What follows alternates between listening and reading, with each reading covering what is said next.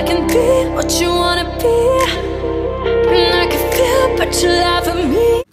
Hi guys! For today's video, I'm gonna share you my experience taking B1 exam. First thing you need to do is to book it through online, and then the exam is worth £150, and make sure all the spelling in your identification card is right. Then once you booked it, they're gonna send you a confirmation through email, and then they're gonna let you to print out the topic form, which is this one. And then you're gonna write on it what topic you're gonna talk about. Obviously mine, for example mine, this is my topic. My main topic is UK. I got Rothwell, where I live, friends, camping, weather, and food. So it's up to you what you want to talk about, is what you put on your topic. But yeah, that's mine. So yeah, you're gonna get ready to take it with you when you get there. And then once you get there, when you get to the examine center, you're gonna put your signature and put your stuff in a locker. Just got with you is just your topic form and your identification card, whether it's biometric residence or passport. So the rest of your stuff is gonna put it in the locker. Then first room, they're gonna ask you obviously your topic form and your identification card, and then they're gonna let you count 1 to 10 because they will record your voice, and that's it. You're gonna get through to the second room. It's like a processing room.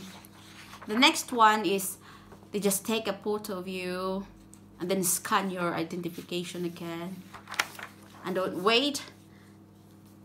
Somebody will call you to go to the exam room. Then once you get to the exam room, obviously they're gonna ask you your form, your topic form, this one again, and your identification card. So she's just gonna ask you about your topic, which is what's your thoughts, what you think. Just express yourself, what you think about what you put in your topic form. So yeah, that's easy. After that, they're just gonna ask you a couple questions, such as, for example, mine, she's asked me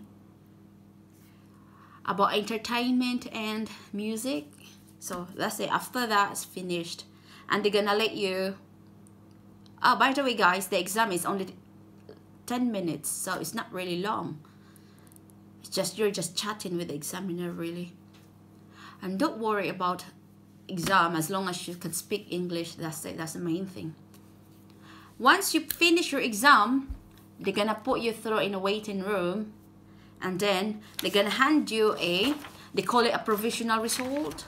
So which is this one. It's got here a Trinity College London exam report. So which is it's like a result here. So like mine, I got 2A, which is really good. And yeah, I passed it, obviously.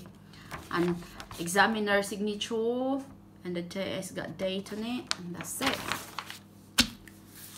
And then yeah, that's the end of your exam.